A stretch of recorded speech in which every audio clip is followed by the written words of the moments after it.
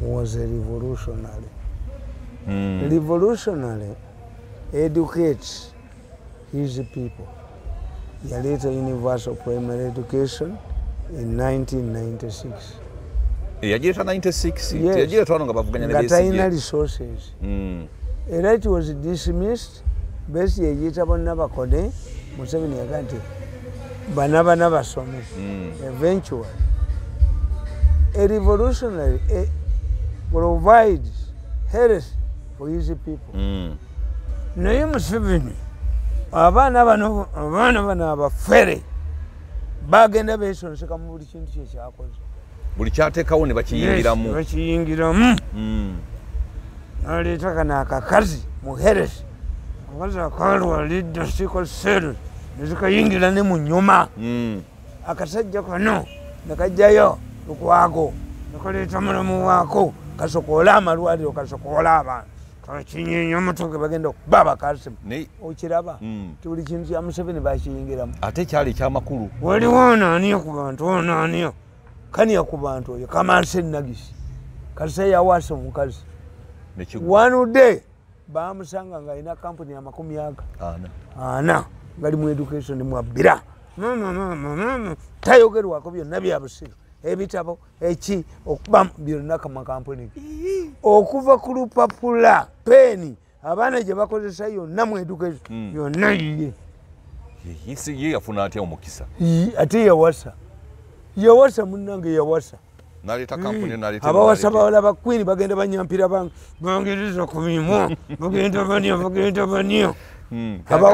Abawasa mu Saudi gundi abagagga ennyo bagenda banyo. Bagenda ku bantu bagenda kaniya ku bantu Kamanse Nagisi. President ebintu bye byaleta bina ne bifa. Anti babiyingiramu abantu be.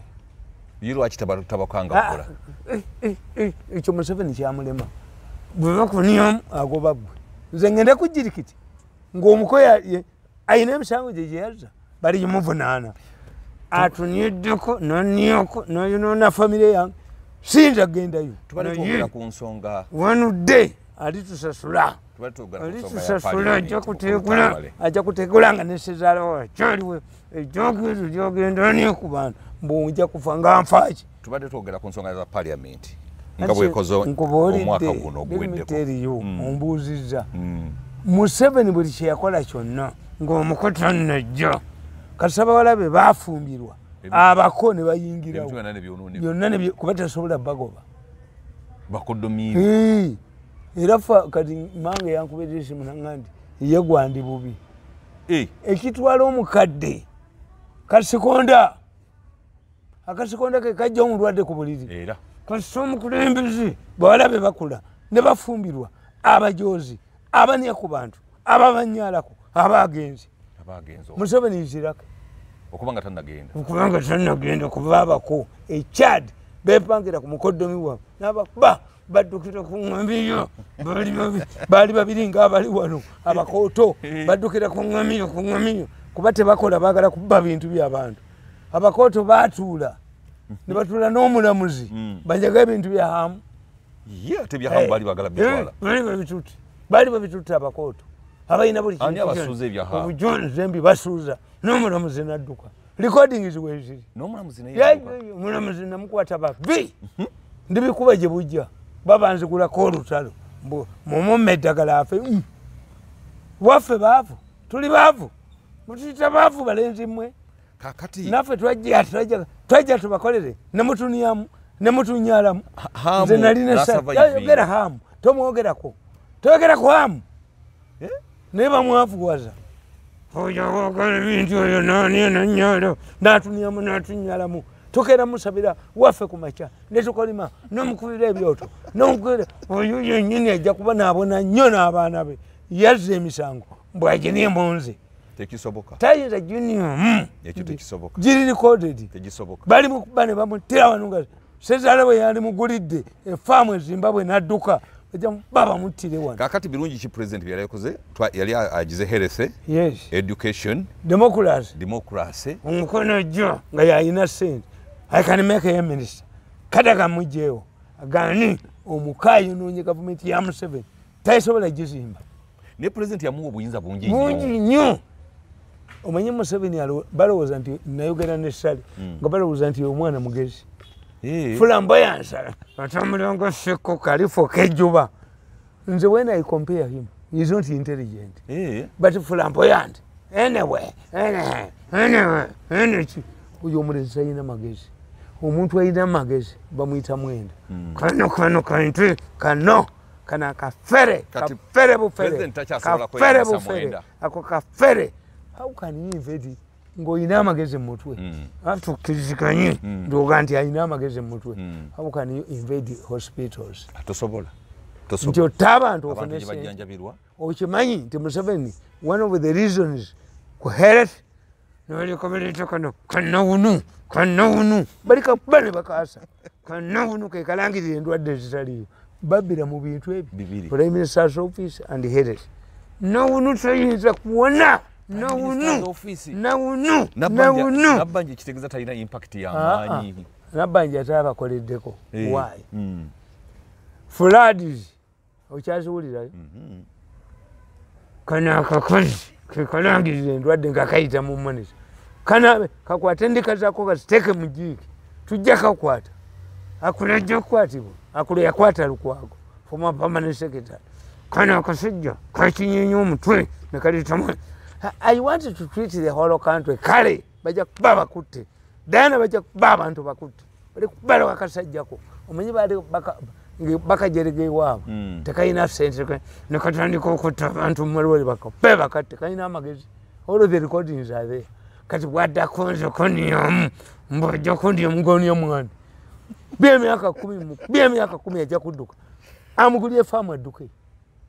Ate omuntu bampeba mwaso omuntu ate akakalenzi katta abantu omanyi nti bwe kaagula abantu banziti ne katyanga kakutte n'olutwe lwako njaka kuba paka gakayenze heege gye bakaagala oba kasajja kinyeenya omutwe njaka kuba abantu bakattirewo n'omulimu wakuba mwaso omutwe bwe kaagula abantu banzite omusajja yagamba bakakubira essimu nga keekwesi ne bagamba this man has a practice of hiring several people to kill one person.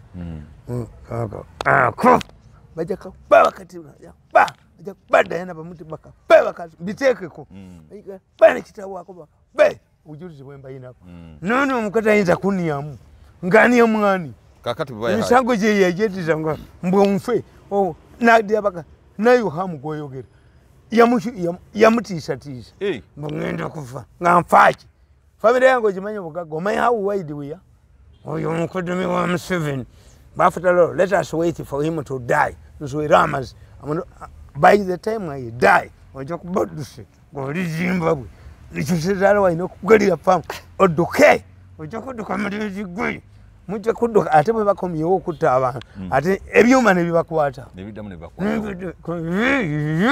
ngenda kuba ebizindala eggwanga lyonna ajjeyo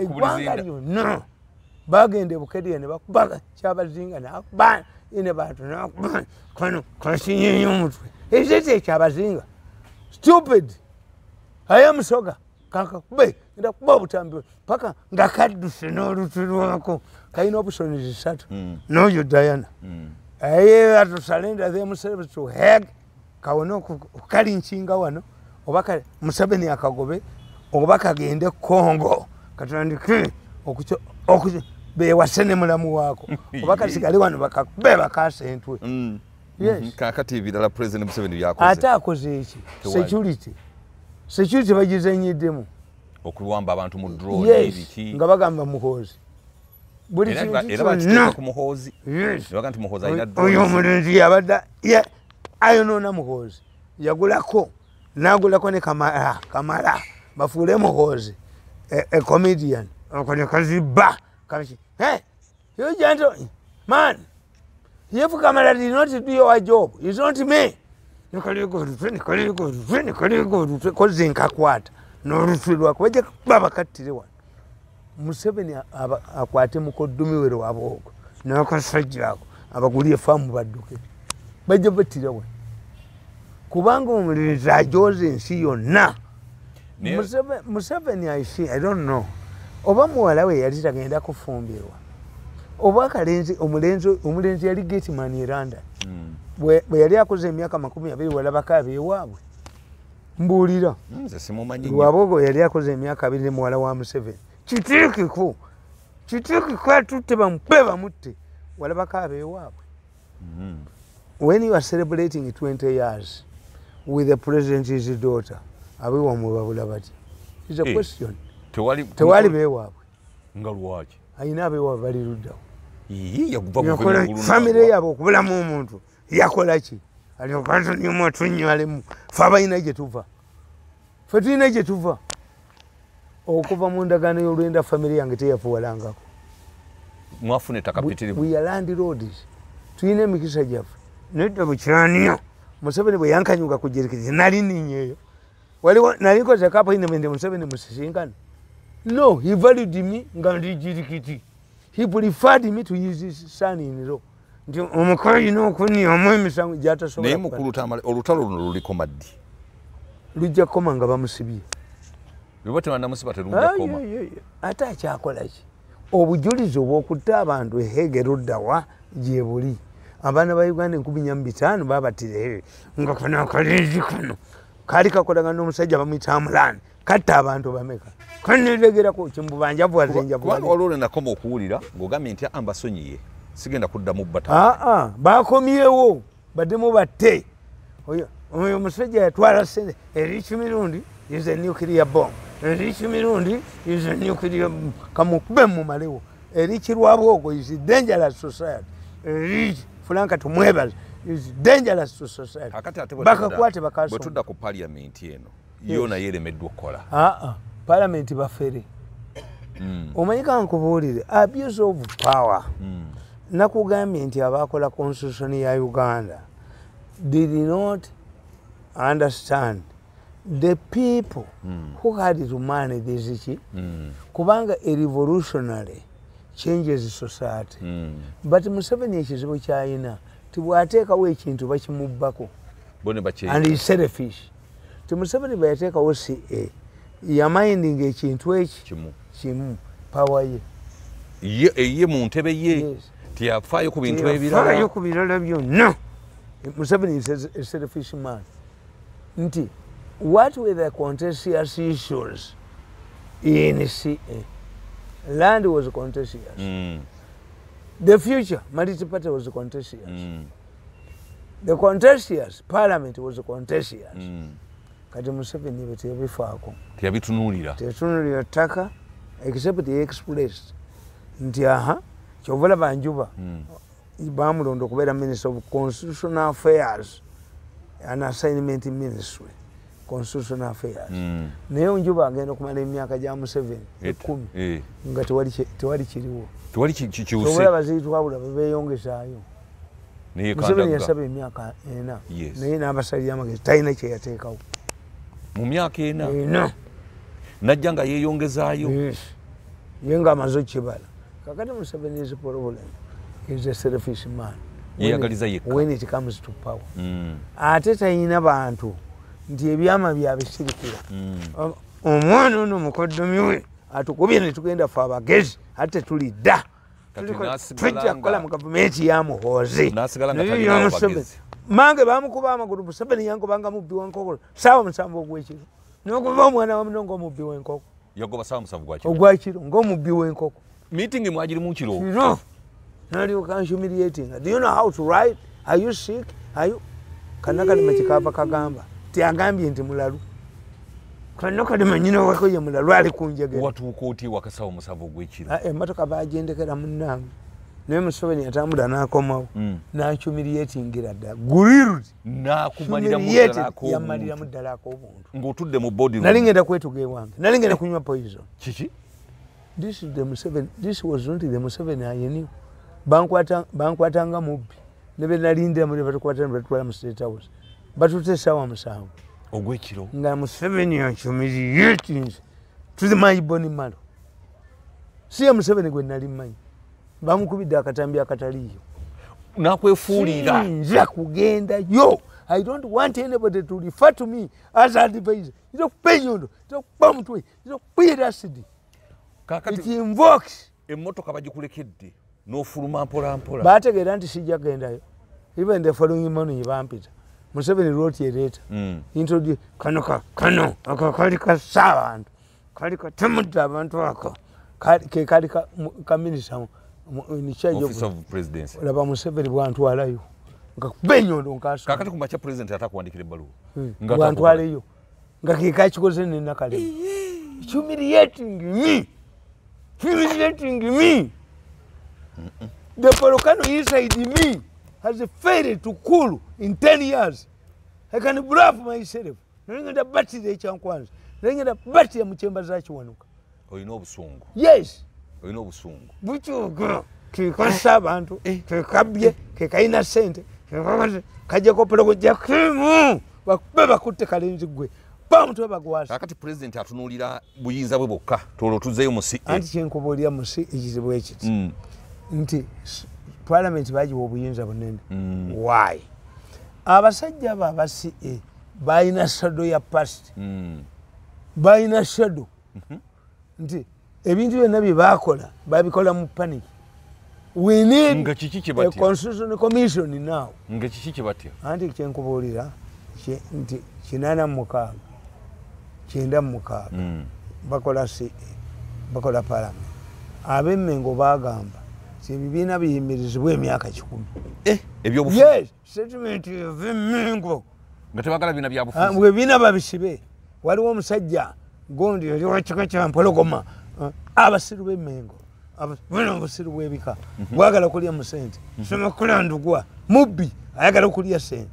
Sabo ebibiina bisibwe. Fatirina kasujjulu binga. Olubabala Museveni. Museveni tayagala kuteekawo bibiina why was weak. Mu biseera ebyo. Yes. Nga the most organized institutions multi-party. That's why nakola ne Semwogere. Bwe yaleta UPC ne muddukako.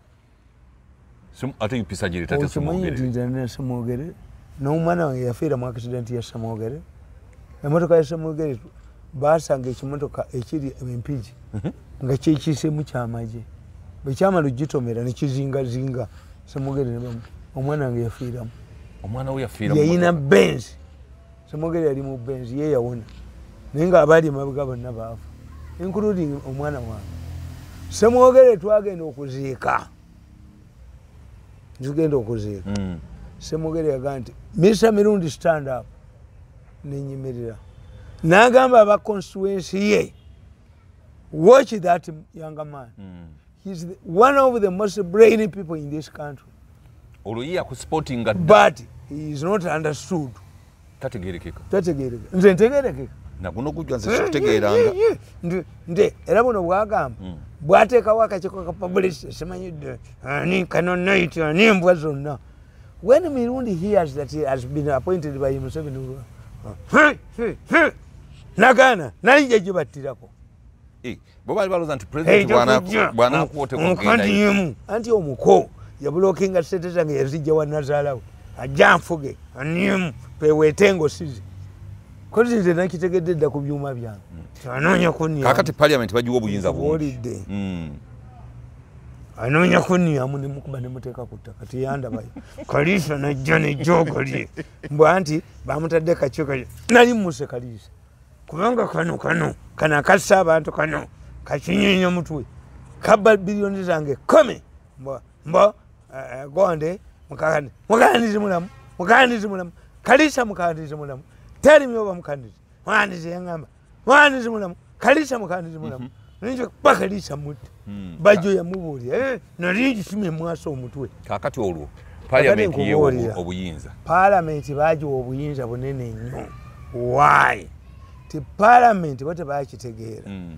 Parliament obote giyeyambisa. Okujja ku constitution yankaga mwebiri. Parliament? Yes.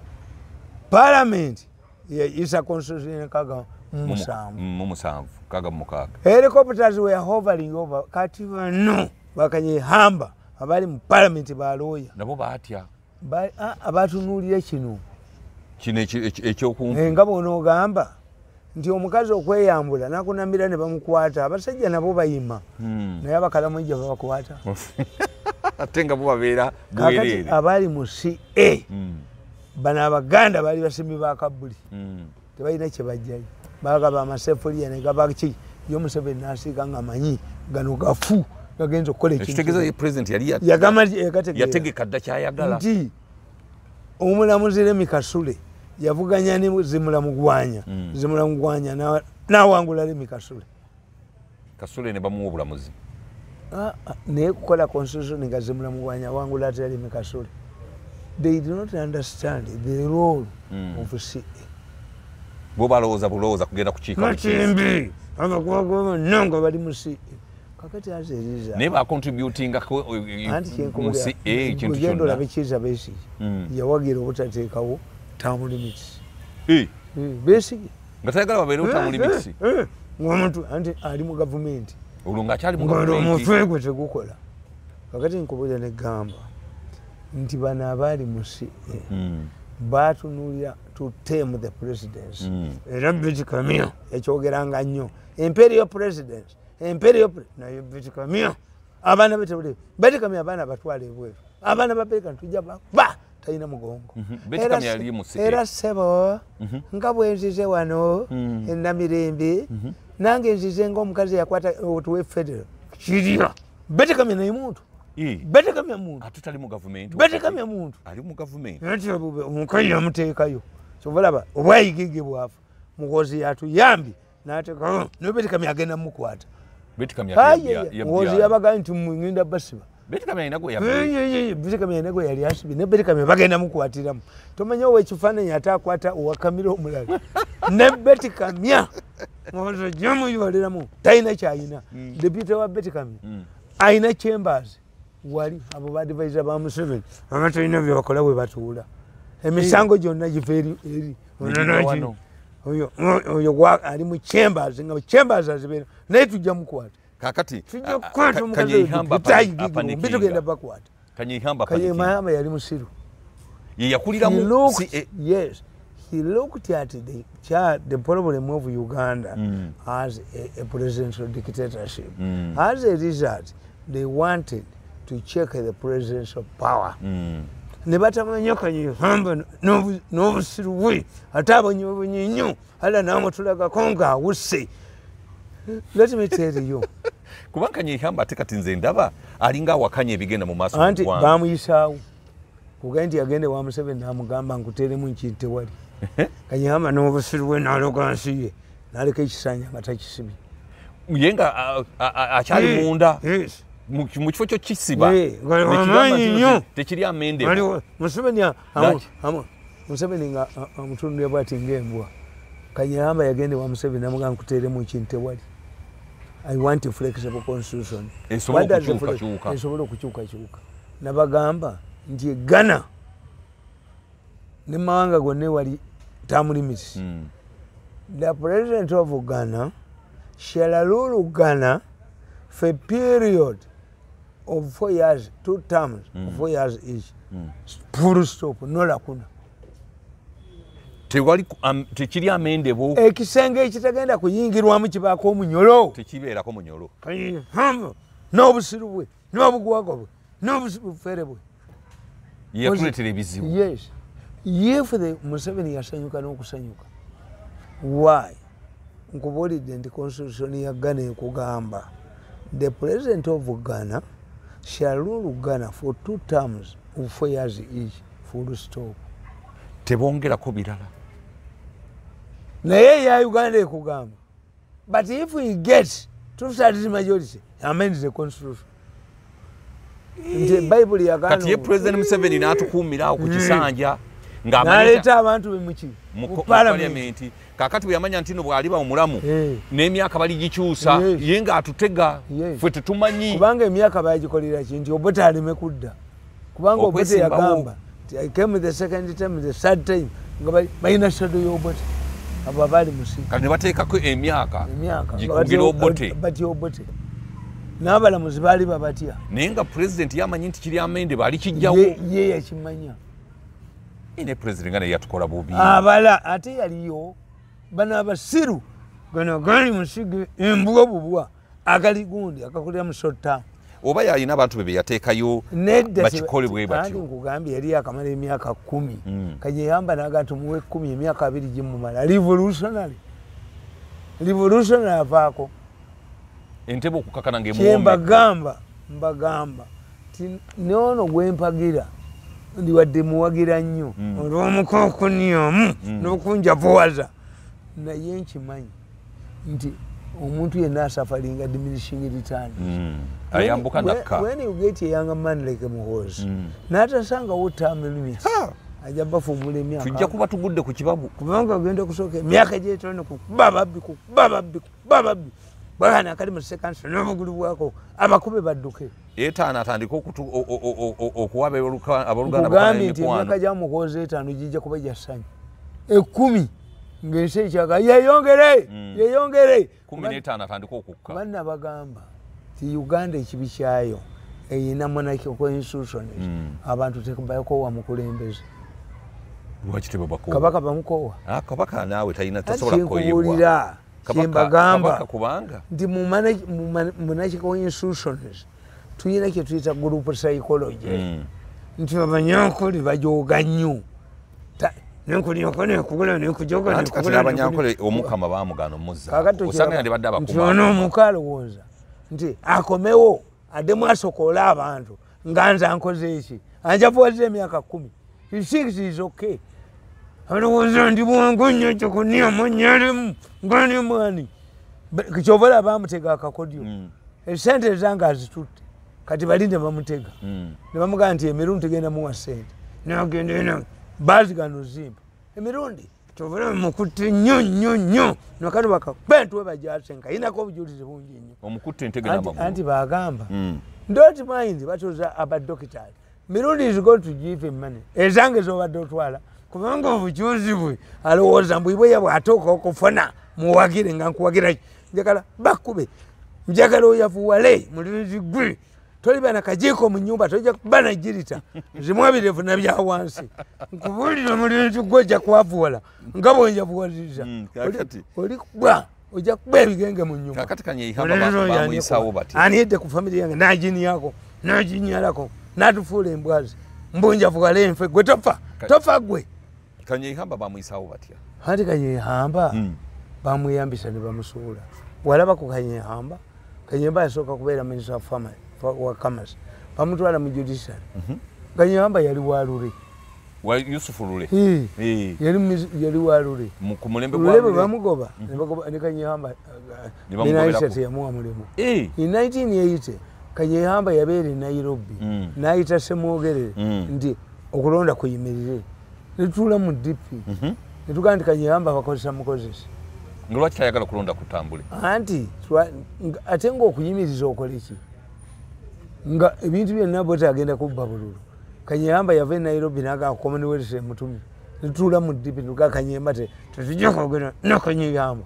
kanyehamba n'avuma abalamuzi ti abo bonna nabasomesa nsami nobody is fit to be a judge kanyehamba oyo gwolaba bonyabunyezi kanyehamba nga avuluka buli very arrogant man ndeje kanyehamba ndiyate kati nga atavuma nnyo Museveni anti yamukozesa n'amusuula ku myaka egyo yandibadde akyalina kyamuwa kukolidde ate yamusudde kati kanyehamba yeewuunya nnyo constitution gye yakola yagamba kanyehamba n'obujuzi bwe obuninga omuko kanyehamba yagamba omanyi Museveni mutamukimanyi draft constitution bagimusanze ambalala ng'olwo bagobyani Mayanja Abu Mayanja ne Stephen umanya n'enjuba bwe baakebera nga federal teriimu Abu Mayanja n'agamba this constitution without federal will be protected by swords and guns.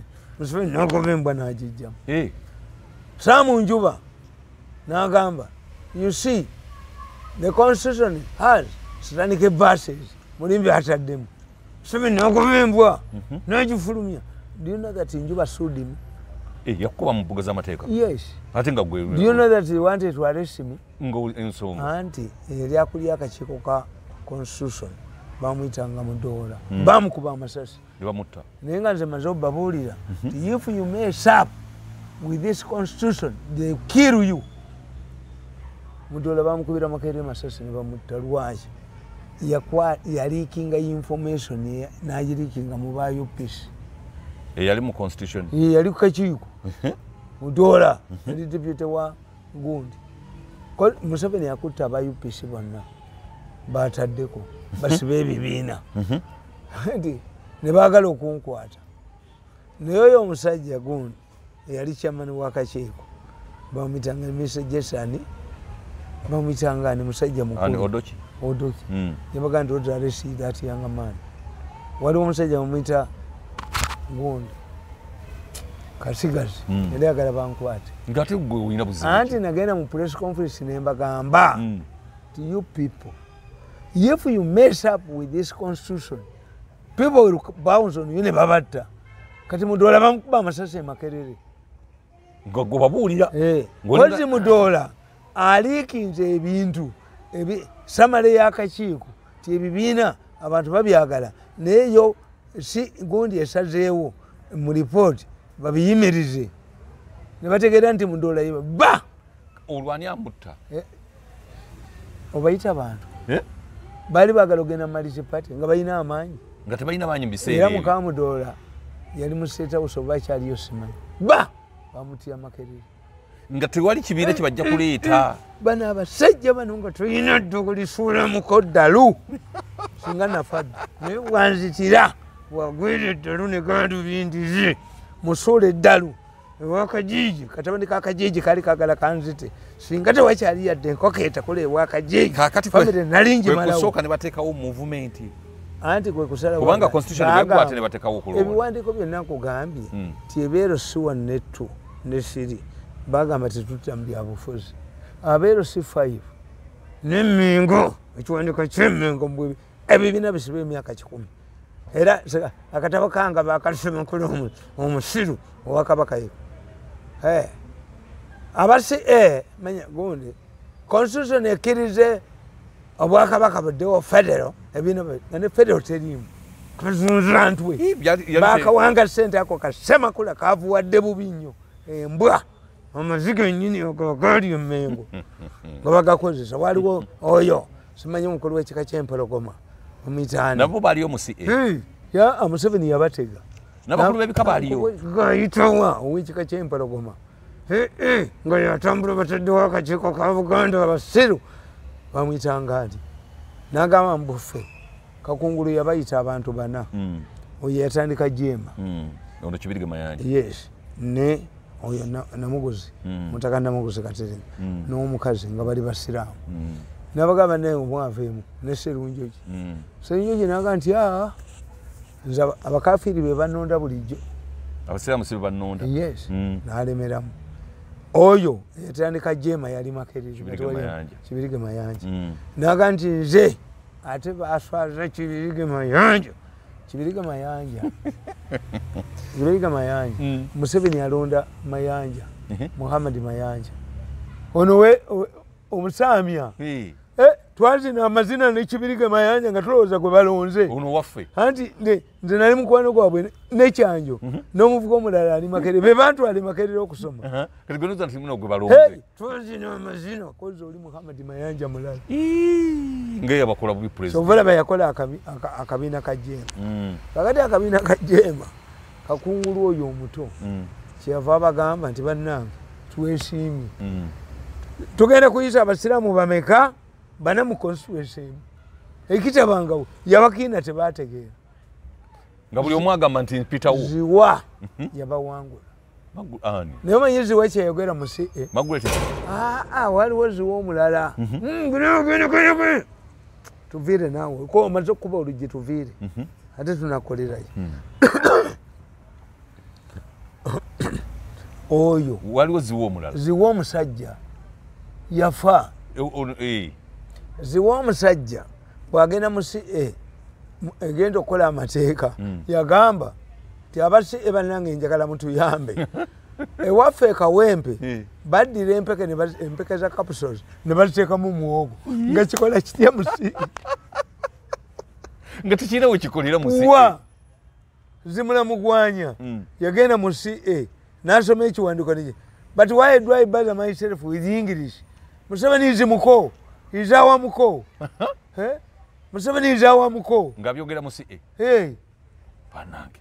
CA nga yali wamakula. Anti bawandikange ekyokoze parliament. CA watiyanga nozo. Abana twakola sente mu kuwandikira abantu. Ngabawandika gundi. Kakati the problem they have. Ti mu parliament wali abawandikira kyovola bateboogera. Why? Nti oyina okukiriza ogambe ti I submit this document. Museveni yabagamba ti atamanyi luzungu naye ayogera ne bamuleeta interpreter olwo atega bataka bakuba bajje kakati gwe atamanyi luzungu otegeera otya be boogedde oyanukule abatolina bona ne baleeta kagonde wakapabulu ne baleeta omukazi bamuyitaani engeni yaani bwe yalagiriranga abaleke yali akiyiye omukazi yali akiyiye baleeta embwa evudde eruweero musimanyi ali mu university oyo mukozi yali akiyiye ne baganda bakataga ne baganda baani obujozi obuba niyesa ku bantu obubani kyobolaba nti eno ensi eganya okutereera batya nnyo abagezi bammwe batutya olina okukiriza omuka kuteeka mwanda weyazinza ateeka mwanda nzo nteeke mwanda weyazo nti sente lwaki sayingira mu yoboti nalinda muhoozi naye nga omukozi anidde omukayi n'emisango gye yeyaza tajja kuginyonamu bali gimuvunaana n'abaana be n'abazzukulu ne Museveni omwana oyo omuko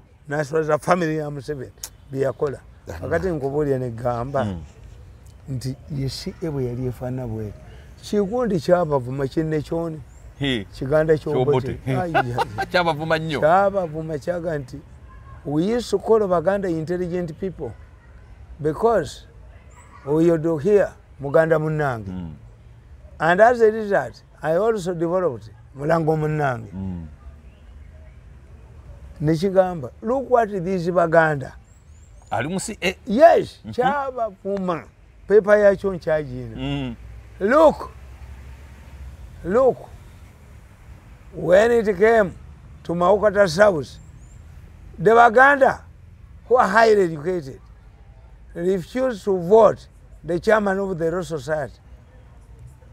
Let me just Kasule. They elected a fool, a buffoon. They elected a buffoon, and the buffoon is not here because he cannot follow English. Nizimula mugwanyete yaliko minister. Ayite bintu yabitambuzanga atya. Ngati ngamanyi oluzungu. Yalikolanga mu Luganda. Yasesanga Museveni.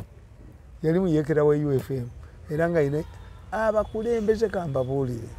Abakulembeze tebagala ffe balina serious staff. Omukulembeze alina serious staff wagikomya.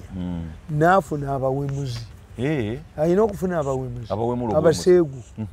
To keep his mind eve kuki kubiri ebyobufuzi ebyamaani afune mu kalirifu ayina agasajja ge gafuna agawemula kamuswaga yayina nga bayita baseegu kasa saabasajja kamuswaga olinga kino naye nga bw'ataseka bakuttirawo kiki ng'ali mu conversation olina okuwemula ekitabangayo noleeta okireeta mu ngeri y'enjawulo muwemule aleme kuseka abambo babakwatirawo bakuttirawo wakiri osirika wayinanga oguyiiyo oguwemu ennyo singa nali ku mulembe ogwo kamuswaga wandikuttengule kubanga gwe baaba bwoba watandise bawo binene abantu bagamba ebigambo abijjawa bawo binene ebiringa baasi kakati omukulembeze ne bw'oba waka kambabuulire omusajja omugagga abeera n'agasajja kakagwagwa agamuwemula yes mugenda ne mugamba nti oyo omugagga nti sente yazifunira eryo lyessajja lye era nze bwengende wa minisita oba ewaani omuwala ne mugamba nti temwali naye eddakiika zange oba kumiza enninda neŋŋenda kubanga ojja kulaba essajja lya bigatto naye nga ssajja liri erimusesa lyerimumalako ki swezi gwamanyi wazze kusaba naye kino kimujjeko swezi nolaba gano agamenyereza business zagula olaba kiina bigatto ninga kikimukolera n'oteekayo omutwe n'atakulaba nze nemikwano gyange abagagga nnyo naye kati sikyalinnya nze kasitonkole ekintu ekyo kimu nekubira esimu n'otagikwata toddamu kundaba never oyo ng'omanya bamuyingidde amanya bamuyingiridde Katongole ewa quality chemicals nayamba quality chemicals singa teriiwo bajje wa president mukiteekeko bajje wa president nga Mbabazi ne Mayike Mukula fakatale bagiyita ya Bukenya Gilbert era bayogera mu Lunyankole kozi Katongole ategeera Olunyankole mama we Munyankole oye Emmanuel Katongole nga mama we ategeera Olunyankole nga Katongole Olunyankole alutegeera kakati bwenvaayo nze abagenyi ba president sabeepankirangako ne bwe mba nali nkumanyi tomwesembereza kakati nali obamba mutoyo bawa omusajja oyo wa Sepula kampuni ekola eddagala eryo n'avaayo nagamba what do you do here gentleman walina kubanga amasuuti gangankutegeera nnyo omukongo toyinza kuniamu nga niniamu mwe mwabimpa mwe mwampa obugaga muniamu mumasuuti oli wabulabe nnyo kakati n'agamba nti ndowooza yalowooza ndi minisita what do you here gentleman what do you do here namugamba was person of the president do you get time to talk to him yes when you get time to talk to him tell him he's the only African leader who has kept me here for 30 minutes waiting for him yes aleese eddagala erituyamba ku AIDS kakati nga Mbabazi ne Mukula bapulaaniza okukikuba tikya Bukenya factory ya Bukenya olwo Bukenya tebamwagaliza si yali vice president kalera bwokuba factory z'okuyamba abantu nti ya Bukenya kampuni ya Bukenya bweba ya Bukenya yo tekola wano kakati era Museveni bwe yabasisinkana was not interested mu kampuni yabagoba tibaali baagala gavumenti ebakolera garanti pound million 28 which was a lot of money Museveni abagoba we cannot manage nagenda nendaba Katongole oyo atakyakwata simu yange kubanga alina ono bali bonna yagenda anoonya abampa ssente ne closerative zebange mukodeme wa Museveni mbufe banyime ssente nfe kandi muhooza allow me to die kakati n'ogenda nolaba Katongole eri muli mutwe ne galubindize ajja kufa nga sinnafa nolaba Katongole nagana sizalawo okumpa ssente nja kufa nga nfaaki esobuli yange terikola ssente eri ejjogo lya mweri sabulika ssente kange akatwala buli kamu naye enkuba gyakubi muhooza ze toliddamu kunya ku bantu kubanyaalako kakati negende waba Katongole oyo waliwo ekitaka waliwo Katongole waliwo Baguma naye waliwo omuntu gw'otundu Katongole bw'omutunuulira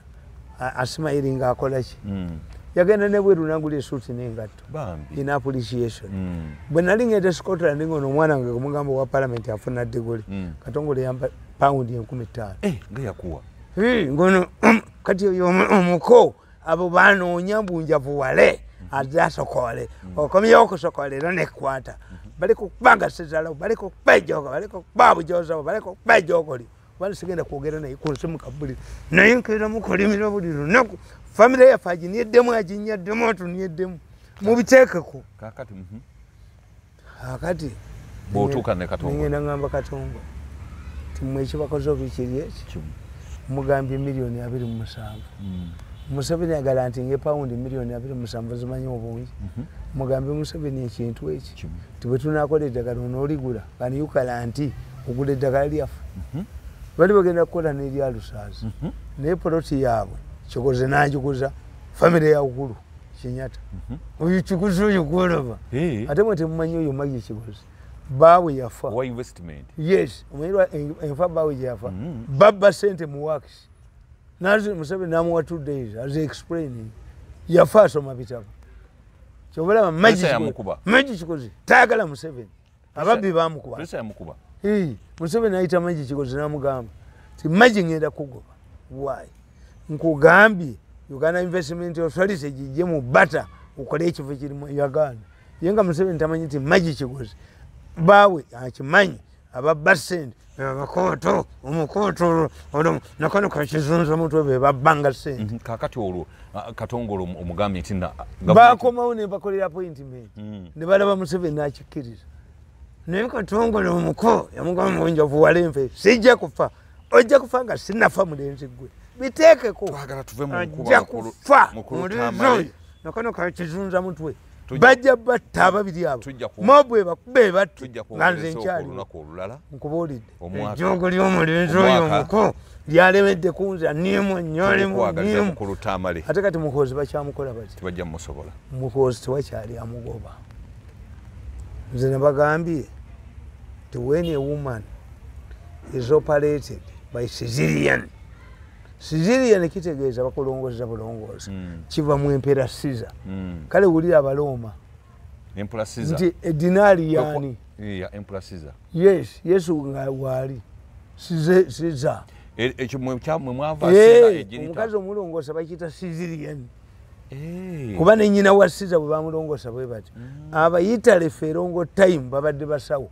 This is why when we go to the Italian embassy most of the people ensi ziri bbiri Cuba ne Italy zisinza abasawo bungi era mbutuufu yes Sicilian kakati nkubuulire nze omukoya nkuba nanyomu nanyalamu alowooza ngenda gende waffe nfiireyo alowooza ndimu nange mubye emyaka 10 mubye kakati kankubuulire kyenkugamba kiri kimu tugende nti omukazi bwe baba bamulongoosezza kalifomu n'amugwako nalaba omwana mu katanda tadda mukulumwa asanyuka nange mufozi siridda mukulumwa wuzi buli lwantunulya mukozi siridda okulumwa state ya nidda I will be a minister in the Moses government.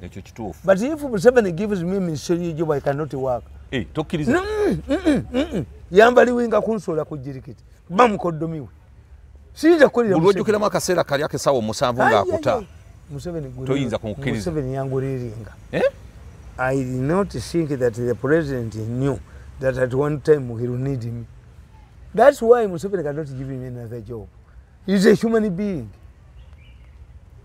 The way he was grilled mu State House, Museveni nangobanga omubbi w'enkoko n'omukulu asobya n'ennyabo yamwerabira nze sikinenya akaseera kaali kazibu nnyo. Ekyokubiri pulezidenti akimanyi ti omusajja ono atakomangawo kunsaba appointment nga bengobye bonna bakomawo is bitter mukambwe nnyo era yabagamba nti mulina kye mwamukola mudemu mwetondere naye takimanyi kye yakola naye nga ye Museveni alinga agamba omubbi tigenda okusonyiwa manya baganda bagamba genda otemese embazi ku lwazi okomewo nga tebongose oba omusajja okuga nti genda obe emundu mu balakisi nga tuli wa Amagye kati Museveni yagamba mukodomiwe nono kinyinyo mutwe muyina kye mwamukola mugende mwetondere naye president we yakuguliringa ye teyamanya nti alina kye yakola ye yali tamanyi bamutega ne bunkuba mawuli kannakalima ndi mulalu nyina wako mulalu nyina